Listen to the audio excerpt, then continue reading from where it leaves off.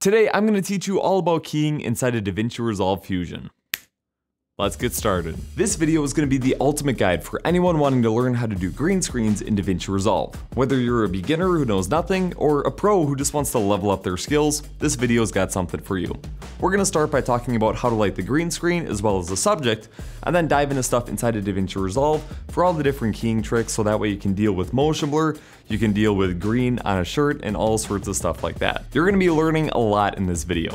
So let's get started. So for setting up your green screen, you're gonna want some sort of green surface to use that we can then key out. So that could be a cloth in the background, it could be a wall that you painted, or it could be one of those, foldable, collapsible green screens that are really easy for transporting around. Now it's okay if there's some wrinkles in the green screen. We can key most of that out as long as it's, close to the same value. What we don't want is like really dark black shadows on the green screen because that's a totally different color and DaVinci Resolve is not gonna know what to do with it, so it's gonna be a lot of extra work on us. It's also fine if the green screen is not taking up your entire shot or you have something coming in front of the green screen. The thing you want to make sure is that your subject does not put their hand past those objects, because that means you're going to have to manually mask out that section. So try and keep the subject contained in front of the green screen the entire time. Now for lights, there's like two categories of lights to use. We have the lights that are lighting up the green screen itself, making sure that it's evenly lit, and then we have all the lights making sure the subject is lit correctly. And this is where planning is so important. Just because you're filming on a green screen does not mean you get to ignore lighting. We still need to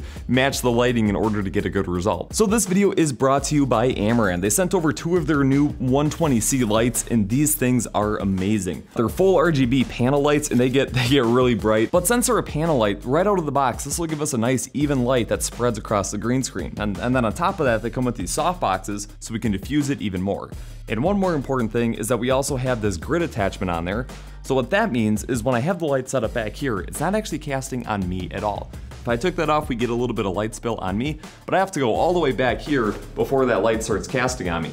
So that's something really important, so that way, especially in dark scenes, the lights on the subject are the only ones affecting it, so we can really control the lighting. Think of a shot like this. If light was blasting at me in every direction, this would not look right, but just having the one light in the background and a little bit of fill light makes it look really good. But anyways, all the lights I'm using are from Amaran. They're genuinely my favorite lights, and these new ones just take that to a whole new level. First off, like I said, these lights are insanely bright. The amount of light they put out is crazy. It also makes them just really easy to move around and transport, and they have this new like magnetic quick release plate, which is really nice because I can screw this onto the stand, and once it's on the stand, all I need to do is set the light on there, get that lined up, and then it snaps into place and it's totally solid. Now, in addition to the really nice controls on the back, and these are honestly some of the best controls on any light that I've used, they also connect to the Amaran app, which all of my lights connect to. And that's really nice for a setup like this because I can have the camera set up, I can be looking at my preview monitor, and then I can adjust the lights to get them exactly how I want instead of having to stand here, look at it, then go change a light, then come back and preview it. I can just do it all standing right here. So if you want to check out the Amaran Pano 120C and the Pano 60C, click the link in the description below. I could not recommend them enough. So remember a few things here. Make sure not to get too far back so that way those lights spill on your subject, and then also make sure that the lights on your subject match the scene you're putting them in. For the camera settings, I would recommend filming at a high shutter speed, so that way we don't have to deal with as much motion blur. If you've already filmed it, that's fine. We'll talk about some ways to avoid that, and if you film at a high shutter speed and still want motion blur, I'll talk about how you can add that in post and get it looking really nice. And before you tear it down, make sure to get yourself a clean plate. And I'm sure you've never used this for doing a green screen before, but it's gonna make the job a lot easier and get us a better result in the end. Again, if you've already shot it and did not grab one, we'll talk about how to fix that in DaVinci Resolve. So once you get your footage imported into DaVinci Resolve, the first thing we wanna do is set up some color management on the Fusion page. So I'm working with Sony's S-Log3, so right after my media in, I'm gonna do shift space and add in the Cineon log node. And the reason that we're doing all of this is so that way we can work in the linear color space, which if you don't know is how Fusion is meant to work, so we're gonna get more accurate results in everything. In the inspector, I want this to be log to linear. I'm gonna set the log type to be Sony's S-Log, and then set the version to be S-Log3. When I view this, all the colors are gonna be thrown totally off, so we're gonna copy this, paste it, move it all the way to the end, and then set this to be linear back to log. So that way we'll output it back into Sony's S-Log3, so when we go to color grade it, it works as normal. And then as we're working inside of the linear system, we're gonna come up to the viewer LUT and then turn this on to the gamut view LUT. And when you come to edit, you'll be able to set this to be Rec 709 scene. That way we can get a preview of what's going on, has some color, has some contrast, looks really good. If you're working with some Rec 709 footage like this green screen background thing that I have here that we're gonna put behind me, we can use the gamut node, and when I view this, I want to set the source space to be Rec 709 scene. And again, in the viewer, I'm going to turn on the gamut view LUT. All right, so that's all set up. Use the Cineon log node for log footage and the gamut node for everything else. So now that we have everything in the right color space, we want to import our clean plate. And in this case, I do not have one because I want to show you how to create one if you forgot to capture it. So if you already have one, just skip this step. But for those who don't, add in a clean plate node and then take the Cineon log and plug this into the clean plate. Now, if we viewed this node, we can take the background color picker and then just drop this on the green screen. And it does the reverse that a normal green screen effect would do. It's only going to be showing us the color that we select. We'll come back and tweak some of these settings, but the ones you want to pay attention to is this threshold, so that way we can bring more of the green screen into focus. And then we also have this erode. And what this is going to do is just erode away some of those edges and kind of cut into the green screen. And this is actually what we want to do. We want to do a good amount of this, because we're going to come down to the bottom and set this to be fill. And actually, before I do that, if I grow these edges, you can see what it does is it extends like a certain color into those transparent areas. And then doing fill, just make sure it does all of that, so that way there's no transparency. So essentially what this node is doing is trying to erase everything that shouldn't be there and fake a clean plate. We'll come back to this and make some modifications in the future, but now we actually get to do the green screen effect. And a lot of the time, if you've done this before, you've been told to use the Ultra keyer. And this is a really good keyer, but if you have a clean plate, you can get a lot better results using the Delta keyer. So I'm going to add in a Delta keyer. And the big difference between these two nodes is the Delta keyer allows for a clean plate. Pretty much everything else works the same. So for this, we're going to take the Cineon log node and plug this into the yellow background input. And then I'm going to take the clean plate and then hold down Alt and drop it on the Delta keyer and then select the clean plate input.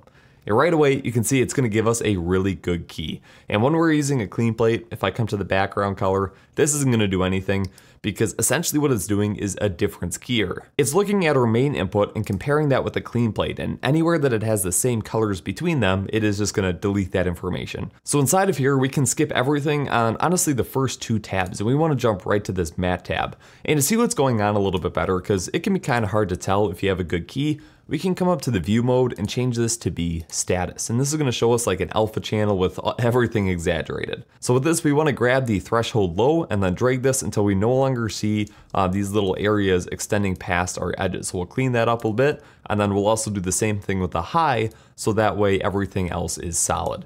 And we're going to miss a few spots like this green on my shirt. You can see that's going to come through, and there's not much we can do about that inside of this node. We'll talk about fixing that in just a minute.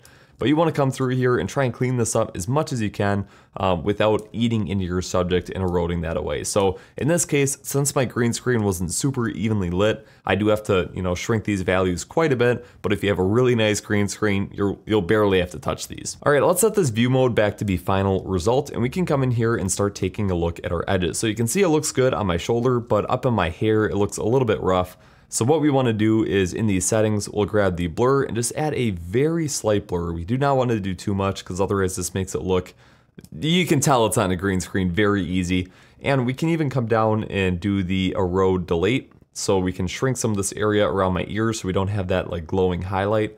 And when I bring this down, you can see that's just going to kind of eat away. Again, you don't want to do too much, because like my ear looks totally off, even if something like my shoulder looks fine. So anytime you make one of these changes, go around to a few different spots on your image and make sure it all looks good. So you can see all of this is looking good. Around my arm here, you can see this blur seems to be a little bit too much. So maybe we'll bring that down a little bit and then come back up here and check the hair. And this is looking like a really good key already. You can also play around with this clean foreground and clean background slider. You want to be careful with these because it looks like everything is totally fine right here, but if I start moving through, you can see on a spot like this, if I bring up the clean background too much, it starts to eat away at my thumb. So don't bring this up too much, and then also make sure you go through your entire clip to make sure something else later on isn't getting affected in a negative way because of that change. All right, this is a really good looking key that we have so far. If we zoom in, you can see there's some weird noise that is being applied. If we disable the Delta keyer, you can see like it's some sort of artifact that is appearing on the side of my cheek. And that has to do with the replace mode. So right now it's just setting it to be soft color. If we set this to be source, what it's going to do is not try and do any correction to the skin to remove green or anything like that. And that's going to give us a lot more of a smooth result. And in this case, since I set up my green screen correct, where I was far enough away from the background, there's not too much green spill coming onto me. But inside of the delta here, underneath the fringe tab, we have the spill method. And what you want to do if you're seeing a really obvious green cast coming on your subject, change this to be something like medium or well done. In this case, it's extremely subtle, but you can see a little bit of this green disappearing. Now, setting it to be burnt is not what you want. That's always gonna, make it look like you have a terrible sunburn. So we're just gonna leave this on well done. The other nice thing to know on this tab is the fringe gamma. So if we zoom into one of the edges and bring this down, you can see it's either going to darken that if we bring it down, or it's going to brighten it if we bring it up.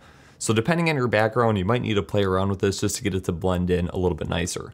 In this case, I'm going to leave it just slightly darker. All right, this is looking really good, but we need to make some corrections right away. And the first one is to take off this light and then everything that was outside of the green screen. I'm going to grab a B-spline and then just roughly trace out all this information on the side and make sure that when I close these points, this doesn't accidentally, stay on the screen. So we want all of this to be contained by this B-spline. Then what I can do is hold down Alt and drop this on the Delta keyer and then put this into the garbage mat. And in the Delta keyer right away, it's going to do the right thing since we selected that. Just going to delete it. Now it looks great. The last thing is I need to make sure that this green on my shirt is going to stay visible. So what we need to do is tell Fusion, don't do any of the keying inside of this region. And to make this a little bit easier, I'm going to add in a tracker node so that way I can just, track my movement so that way I don't have to manually mask that out. And I'm going to use the new IntelliTrack, put this right up here on my neck. The reason I'm doing it there is because my hands cover my shirt, so it'll get all messed up. And then set the adaptive mode to be best match and bring down the match tolerance and then press track. I like using those settings. I tend to get better results with them, though with the IntelliTracker, it works pretty good almost every time. Okay, so now that I have a track, what I'm going to do is add in a ellipse mask and then plug this into the tracker node. And inside of the tracker, I can set the operation to be match move, so that way it follows its position.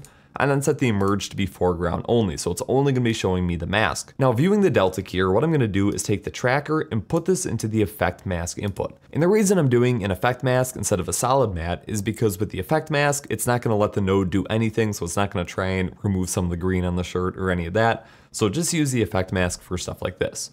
And then all the way on the side, I have to press this arrow, come to the settings tab. I want to apply this mask inverted. So that way anywhere inside of the mask is not going to be affected by the key. So I'll just shrink this down, place it right over my shirt, and then shrink this in. And I also want to add a little bit of a soft edge just in case anything starts to poke through. But I want to be careful not to bring this up too much because it'll start to give a green halo around myself. Alright, but just like that, I can see the green on my shirt even though I'm doing a green screen effect. It's a pretty easy fix, especially when you can get a good track like I did. So looking at this footage, you can see when I wave my hand pretty quick, there's a little bit of motion blur. So what you can do is inside of the delta keyer, again, just start cranking some of these settings to try and cut that away. But you're never going to get that perfect. And if we add motion blur in post, it's actually going to fix this and make it look a little bit better. So let's come up to my media pool, grab in this green screen footage. And if I view this off to the side, the nice thing about this render is that I included the optical flow paths, all the vector information that we need. And this looks crazy, but don't worry, Fusion can understand it totally fine. The reason I rendered it out is because optical flow can be really slow. And for the sake of this tutorial, I don't want it to take a few seconds to render every single frame. How you would set it up is adding in a optical flow node, taking the output of Obsidian log, and now it is generating all of that information. So what we want to do is grab a vector motion blur, and taking this node, I'm going to take our delta keyer, plug this into the input so that way it's running through, and then take our vectors either from my render paths that I have here or the optical flow, and plug this into the vectors channel on the motion blur. I'm going to get rid of the optical flow node, but right away you can see we're adding in some motion blur to our image. Now this is something that is not always going to be perfect. As you can see, my fingers are kind of, poking through there. They're not getting all of the right motion blur. And when you actually have the optical flow node, you can change some of its quality settings to try and get it to pass through there. But in the fast motion, it's going to look totally fine. And just adding that little bit of extra motion blur is going to look really good. All right, and now that we have all of that set up, we can start compositing this over our background. So I'm going to break this input, drag this stuff up, and then combine this over our background. So I'm going to merge those two up, flip those inputs with Control T, and view this off to the side. So already this is looking really good. And if you're using DaVinci Resolve 20, you can use another trick in this section. So if I connect this into my Obsidian log to output it, with the media out node selected, if I view this off to the side, turn off my view LUT, I can set the color grade to be color, and it's going to show me what all of this looks like when I put it through my edit page color grading. This makes it really easy to fine tune all the settings so that way you know exactly what it's going to look like in the end. So I'm going to come after this vector motion blur, add in a color corrector node, and there's a few main things that I want to do in this. I would first want to drop the saturation down a bunch because there's no saturation in space. And then I also want to bring the gain down so that way I'm not quite as bright. Now, if I view this merge node off to the side, what I want to do is right click, come to views, and then set this to be the waveform. And this shows us the brightness of all of the values across the screen. The thing that I want to make sure of in this node is that I'm not pushing some of the values too far in relation to the background image, because all of that needs to match in order for it to sell the green screen effect. So if I grab my lift and drag this down, and I actually need to come up here and go to options and pre-divide, post multiply this, you can see this looks wrong because the subject that we're compositing over the background has way lower black values than everything else. So what we're going to do is zoom in here, and then we're just going to bring up the lift value until these black values match that background image. So we'll set that right there. And you can see right away that looks way better than it originally did. Same thing for the brightness. You don't want this gain to be way above everything else because that doesn't look right. So we're gonna bring this down somewhere in the middle, and then this one's a lot more, you know, subjective. Like we can play with this to see what looks good. All right, and the other thing, we wanna come over to the master and add just a little bit of a bluish tint. And we can actually make this a little bit more specific, and coming to the range, setting this to be shadows, and we can add in that blue tint only to the shadows. So we'll drag this up. We don't want it to be crazy intense, but we do want some nice blue.